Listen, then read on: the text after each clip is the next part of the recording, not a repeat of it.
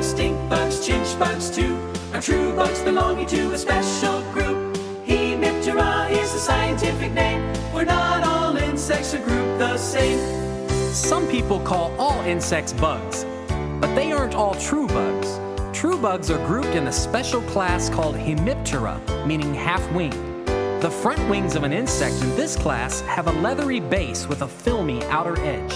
True bugs have sucking mouth parts and only go through 3 stages before developing into an adult.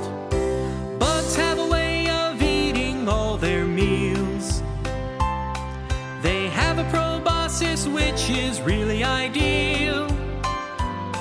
They pierce their prey and then they inject some poison that the victim doesn't expect. They suck their meal in a peculiar way.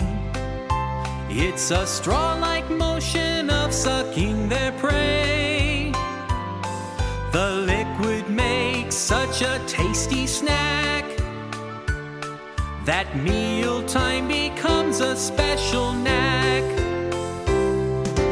Dead bugs, stink bugs, chinch bugs too are true bugs belonging to a special group. Hemiptera is the scientific name, for not all insects are grouped the same. Now all true bugs aren't predators, you see.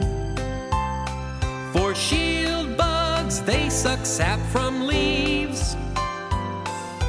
Bugs have very distinctive wings.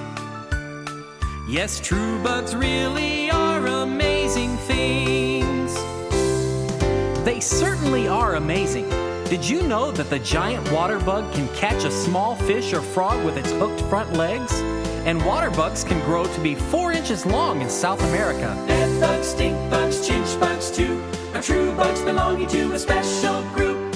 Hemiptera is the scientific name, for not all insects are grouped the same.